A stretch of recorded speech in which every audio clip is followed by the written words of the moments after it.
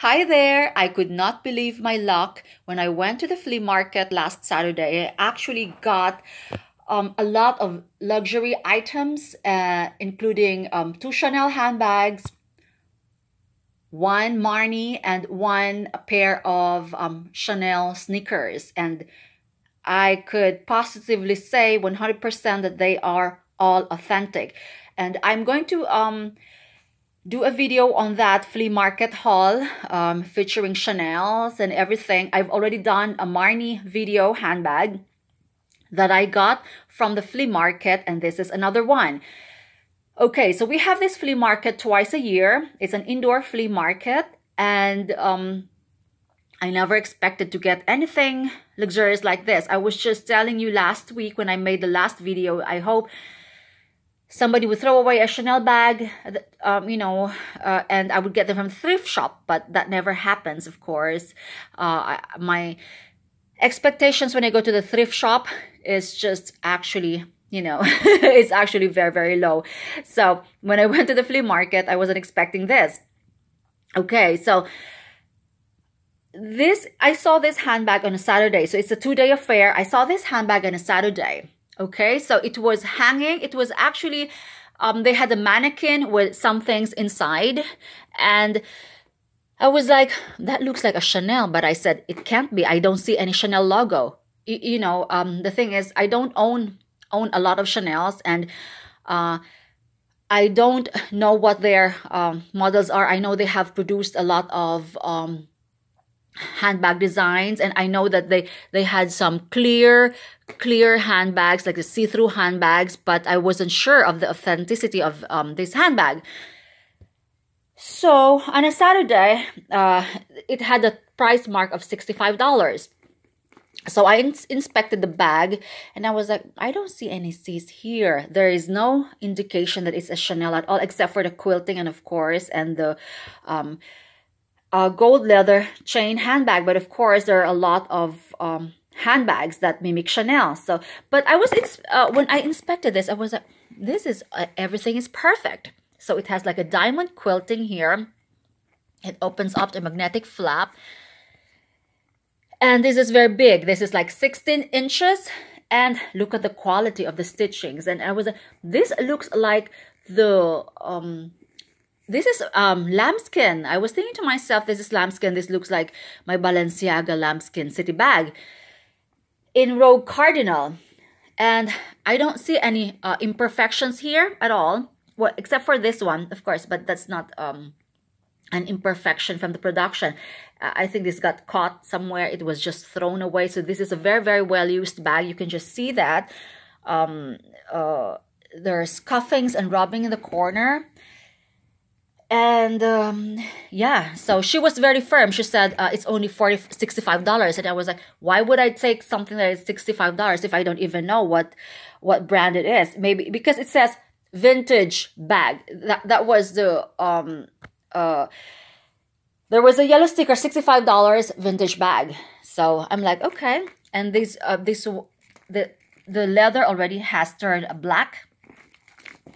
Well, not black, but when it's like when it ages, it goes black. And let me take that out. And okay, so this one, and I was like, that does look like a Chanel thing. But I said, how come there is no Chanel here at all? I mean, I was looking for the sticker or just the branding anywhere on the hardware. There is nothing at all. So it just, I was expecting it would be engraved in one of these, but there's nothing at all. So I was like, but the craftsmanship is, just perfection. So I said, okay, maybe not. Maybe I'll do my research. Okay, so we left. And then when I came home at night, I did my research, and it was very, very hard for me to look for this exact model. And I saw one on Tradesy, and they said that it's a summer collection, but she didn't specify what year. And so I was like, so maybe that was real. So I said to my husband after church yesterday, maybe we should go back, because I can't stop thinking about it. You know, when I can't stop thinking about something, maybe maybe it has the potential. Maybe it's a Chanel after all. But you know, $65 is a lot of money if it's not a Chanel. But anyway, I went back anyway. After mass, we went back. I dragged the boys, and yeah, and then I found something on eBay. It's being offered by this Japanese online retail. Oh well, they have a lot of Chanel's and other high-end handbags on eBay, and I'm like, okay, let me just measure it and compare it, and it's actually very accurate.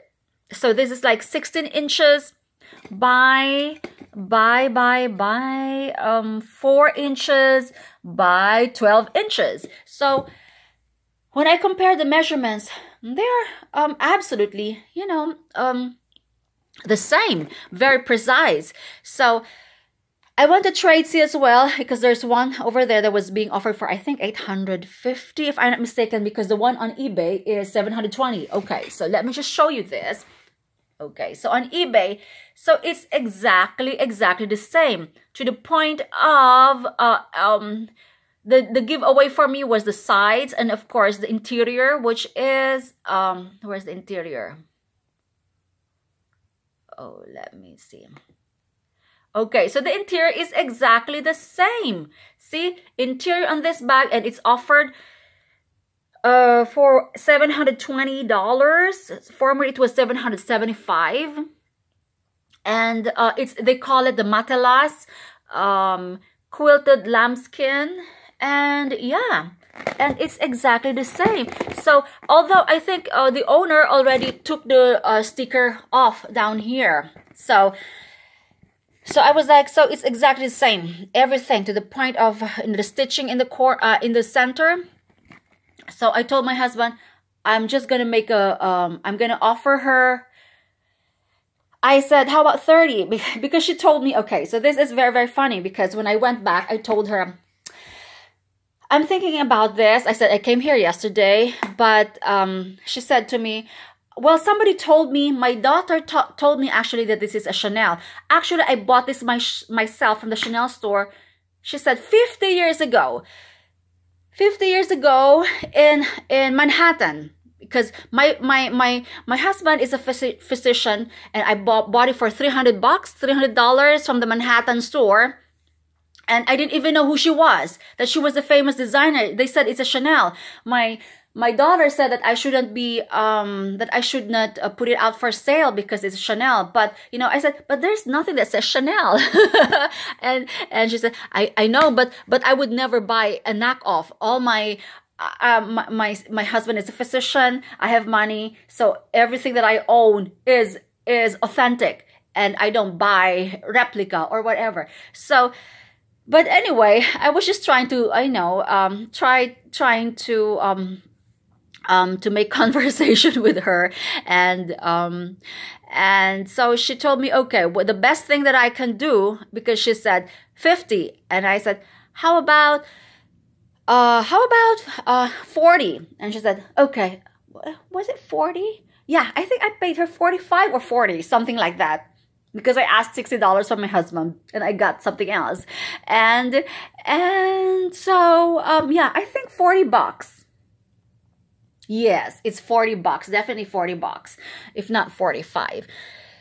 Okay, so that is my story, and it's very funny, and at the same time, you know, I came back 2 times for this, and because I had a hunch already, although it didn't have a name, because, you know, vintage Chanels won't have the stickers anymore, some of them, but that doesn't mean that they're fake if they have no stickers in them anymore.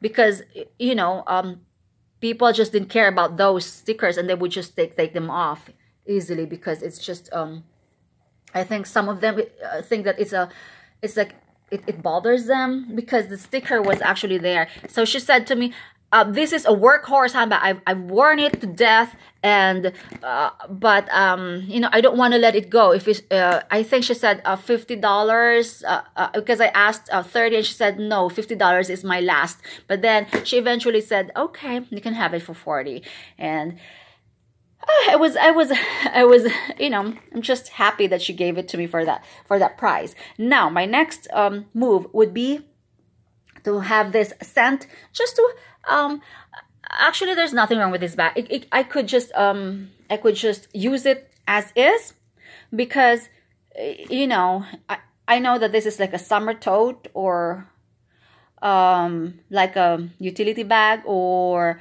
whatever you want, but it's just that the lambskin is just so soft. The lambskin, look at that, and you can just see the patina and everything. So the oils actually will darken this, and yeah, so I said, if this is a knockoff, this is a good knockoff, but definitely this is not.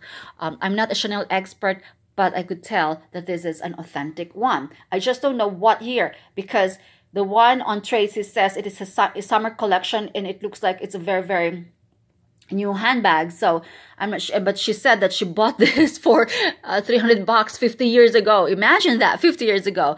But anyway, so there. And also this one. Okay, I also found this. I also found this from a different vendor, and I said, oh, I recognize that. It's a Carolina Herrera. Okay, so she's a very famous Spanish designer, and her handbags are covetable. In fact, I saw one at the thrift store the last time, and it was $30. The canvas bag, the small, tiny one. I wasn't so impressed. So, you know, I didn't get it. So I said, okay. So she told me that this is a photo holder.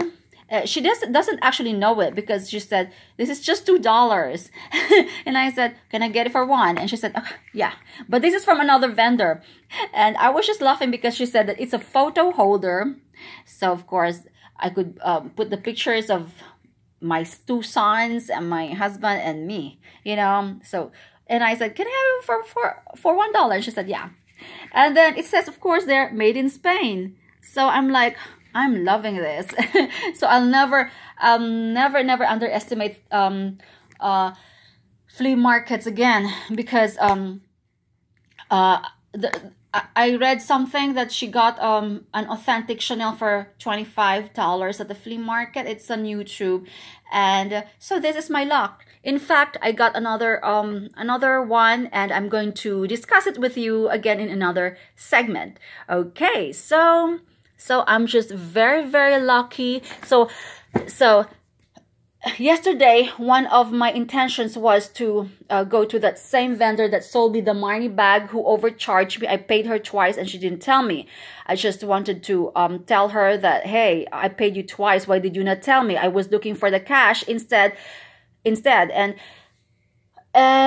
she didn't tell me that I paid her twice. Okay, so why did she accept the second payment that I told her, if that I gave her, if she was indeed honest? So I was just really, really upset. But I said to myself, okay, because we went to church, and so I said to myself, if it's going to, please guide me, Lord, if I'm going to confront this woman for being dishonest, or just let it go, and you will give me something nicer, you know. And yeah, I guess this was worth it. So I went back there, and I spent a total of $60 for other things. This was $40. So I think I did good. Okay, so let me know what your thoughts are on this bag. And if you know the exact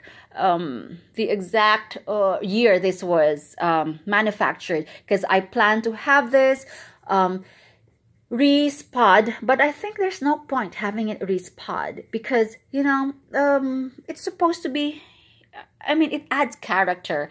I know that if it gets really, really worn out, like really falling apart and peeling off, that's the time I would have to send it, because I'm saving up my money for the caviar GST. I still have to pay The leather surgeon, I think $435, something for just respa and things like that. So I'm saving up my money for that. In the meantime, I can still use this. It's functional and there's absolutely nothing wrong with it. It's a head turner.